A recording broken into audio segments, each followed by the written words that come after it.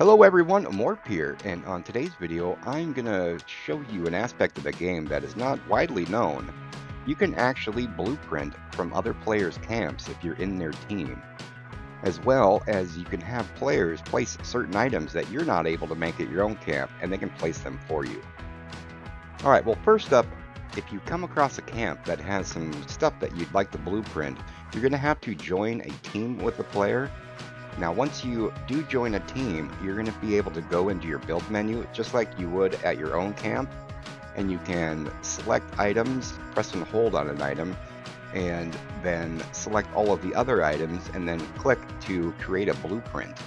Now, just so you do know, that you won't be able to blueprint anything that is a plan that you don't know, and you can't blueprint like Atom Shop items, scoreboard stuff, bullion stuff.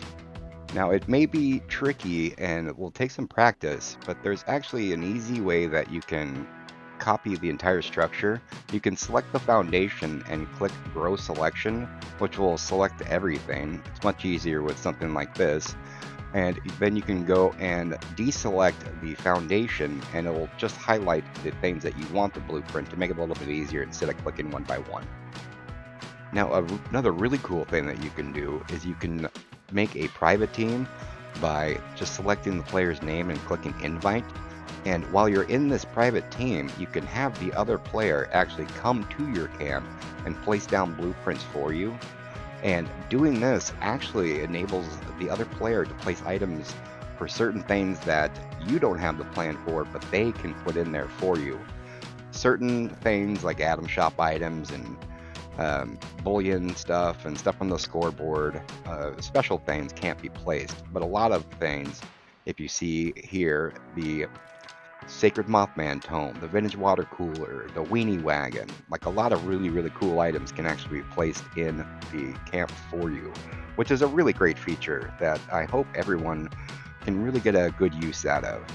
I have regularly scheduled streams on Saturday and Sunday at 4 p.m. Eastern.